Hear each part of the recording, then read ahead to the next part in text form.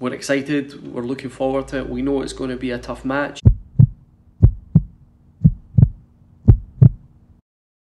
I'm really looking forward to the Scottish Plate final.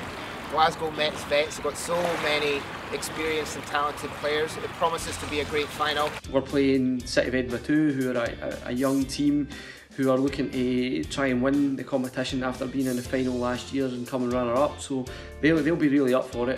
The best thing about coaching City of Edinburgh Men too is taking young players from the under-16 leagues and the local district league and developing them into National League players. The best bit about it is the social element. You know, we play our volleyball and then we go and we enjoy each other's company off the court. And if I have to sum up the team in one word, it'd have to be determined. If I was to use one word to describe our team, it would be intense. However, others may substitute angry or aggressive into that.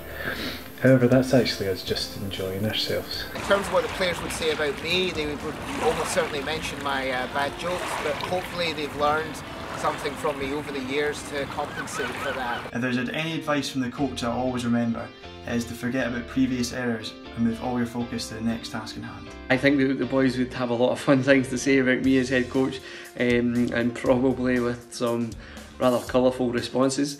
However, I'm sure that they trust me in the decisions that I make to ensure that we get the right performance, to get the right result and guide them to this final. If you take a turnip and put it in a box and wrap it up and send it around the world, does it come back an experienced turnip?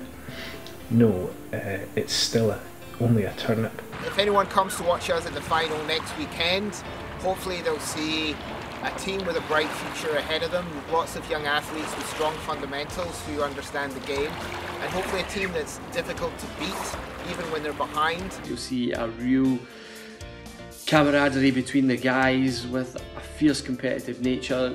We have a surprise in store for all Scottish volleyball on Saturday, so hopefully people can come along. And you can make your own minds up whether we're a really good experienced team or just a bunch of turnips. I hope I see you there.